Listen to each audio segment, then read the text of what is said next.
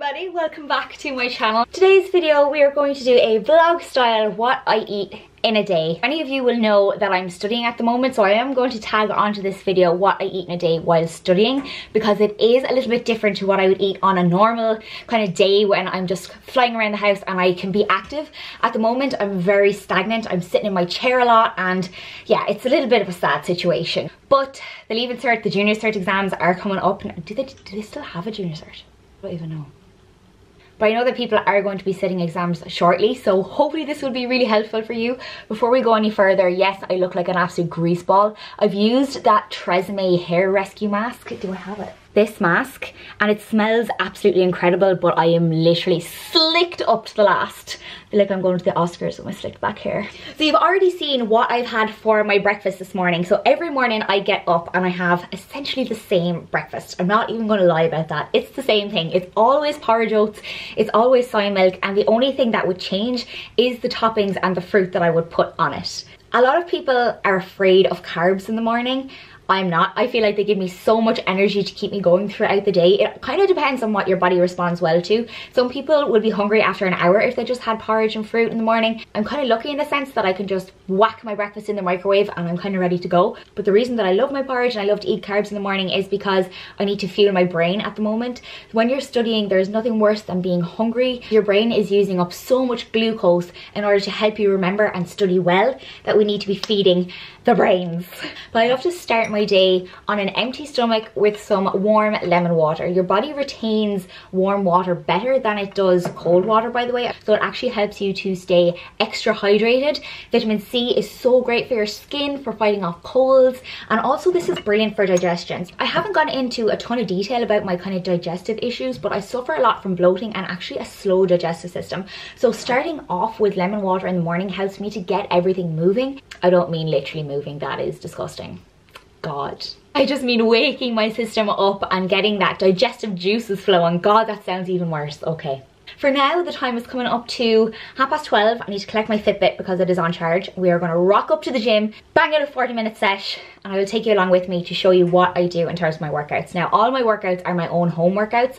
I design my own workouts for what kind of suits me, my routine, and what goals I'm trying to achieve. So this will be a very much of a cardio, kind of strength focused workout today. I keep it very home workout friendly because that is essentially what I'm doing. I'm at home, but I'm getting my workouts in. So let's get going and let's get our sweat on.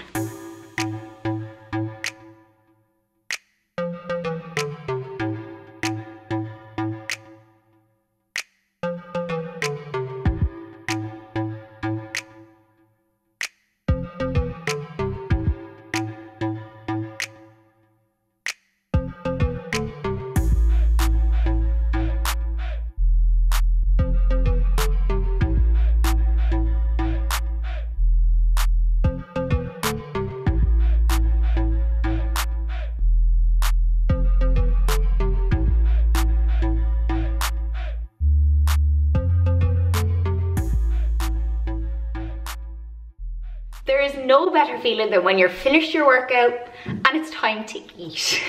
Oh God, I'm so embarrassed. Before I went for my shower, I grabbed an apple and I just chopped it up with like this handy dandy kitchen gadget.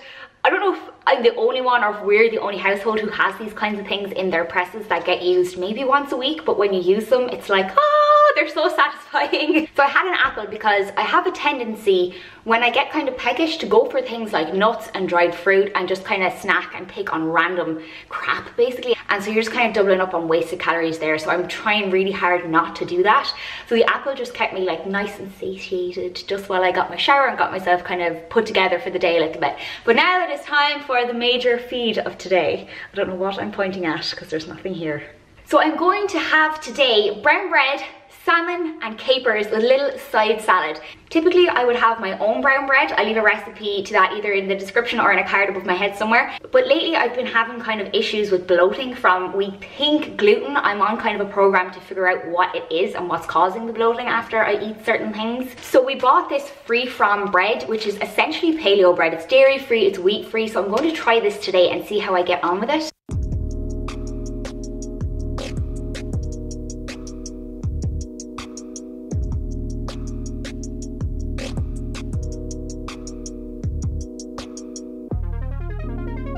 I feel like when you add healthy fats with avocado and healthy protein with your salmon and your eggs, it keeps you feeling so full for so long.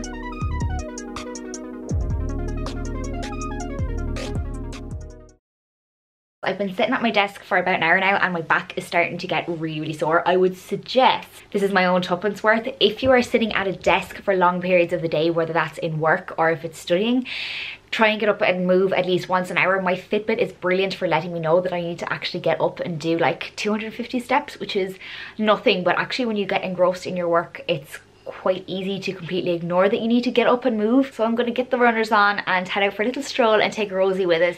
If my memory serves me correctly, I think I actually spoke about eating tomatoes as study snacks in my study with me video that I did this time last year. God almighty, it's been a year already since I was doing my LSE exams. But I talked about this as a great source of hydration and vitamin C and tastiness when you just want something light while you're sitting at your desk. People always think I'm a little bit of a weirdo for eating tomatoes like this. Oh well. On a side note, before I forget, hello Miss Rosie girl, are you sitting behind me? I really wanted to show everybody my little pantry organisation that I've been working on lately. Pantry I say, my press, because that's about all the space my mother will allow me in this house. I do need to buy a couple more little containers. I really dislike bags. I don't know why, I just think they're really untidy. So I would like to be able to stack these things a little bit better than I already can. These jars are handy because they're airtight and usually I forget to close bags anyway, so that's really great. And also a brand new bottle of apple cider vinegar. I can hear Mom just going, yay! There you go. Apple cider vinegar has been something that we've been incorporating into our routine a lot more lately. I usually take about a shot in the morning. I'm like, I'm so cool sitting there with like my shot glass. Apple cider vinegar has so many benefits. It's great for regulating your blood sugar and keeping sugar cravings under control. It's a natural antibacterial agent. It's a natural antiviral. It's great for your digestion and it also helps with weight loss. So that has been a little staple on my salads and also in our morning routine. Oh, please stop doing this. You're going to have very deep wrinkles when you're an old man. I'm doing a what I eat in a day with HIIT workout while I study video. What's that? That's Everything? today's news. Yeah. Those two are just going to yap away in the background, but we will talk dinner. Lately, I've been loving salads for dinner. Big, huge salads, like we're talking this big. But when you're having a salad in the evening, I would recommend that you have something warm with that salad because you want to feel like you're actually eating a dinner and not just eating kind of a lunchtime light salad. So what I'm going to do is boil up some sweet potato and also just lightly warm some kale. If you actually either massage your kale with some olive oil or if you heat it up just gently, it makes it easier to digest. It's not so hard on your system. And I'm also going to cook a breast of chicken with some paprika.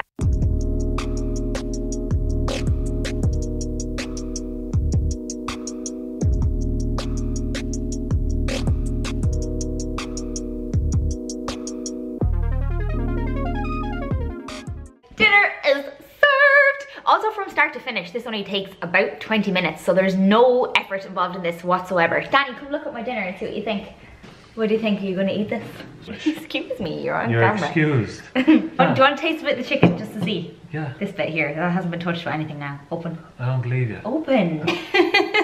Green vegetables. I eat it. Chew, chew, chew. Anyhow, everybody. Lovely. Okay guys, now I have my paprika, avocado, peppers. On a serious note, everybody, let's actually have a look at what's in my dinner today without the commentary. Obviously, I have my peppers here. I have my chicken with my paprika and turmeric. I have some avocado, or avocado, as Danny said. I'm also a massive fan of orange and pomegranate in any kind of a salad. And I also have my sweet potatoes buried in here somewhere too. But overall, I think it's just about eating the colors of the rainbow and eating as many different color foods as you can with every meal. This is so colorful and so delicious to me. I know some people are not a fan of salads. That just means you have to make it work for you. So alongside eating the colors of the rainbow, I really try and make sure that I have a healthy protein, fat and carb with every meal.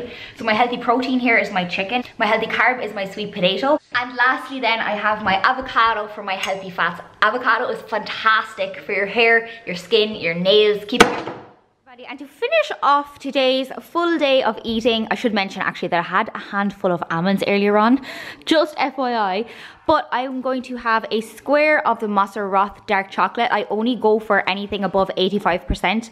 And then I also have just a slice of my own Dunton brown bread with some peanut butter. I am a peanut butter junkie. It's actually kind of disgusting, and it is what I crave in the evening, just with a cup of tea and a square of dark chocolate. The problem is that I sit there with the tub and just scoop and scoop and scoop. I'm definitely not the only one who does that. Like, peanut butter is super addictive once you get into eating it. So I'm just gonna spend a little bit of time catching up on some telly, chilling out for a while before heading back upstairs to study. I just want to say thank you so much for watching today's video. I hope it was useful. I hope it was insightful.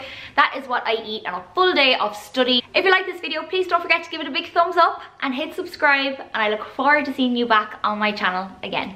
Bye!